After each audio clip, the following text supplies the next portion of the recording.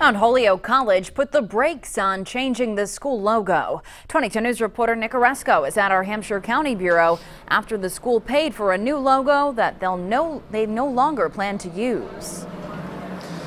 Yeah, Mount Holyoke decided against changing their logo after rejecting the artwork provided by a company they hired.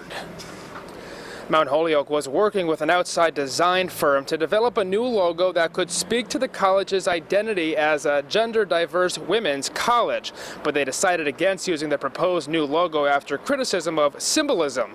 The logo featured the school's initials, MHC. It forms the Venus symbol, a circle with a small cross below it, which represents the female gender. Others feel a new logo is just unnecessary. Vice President of Communications and Marketing Charles Green told 22 News, "We recognize that Mount Holyoke is evolving and has much work to do in demonstrating its support for the diversity of genders and perspectives represented by the students, faculty, staff, and alumni of the institution." Now the school will be going back to the drawing board to design another logo. We are live at our Hampshire County Bureau in Northampton this evening. Nick Oresco, 22 News.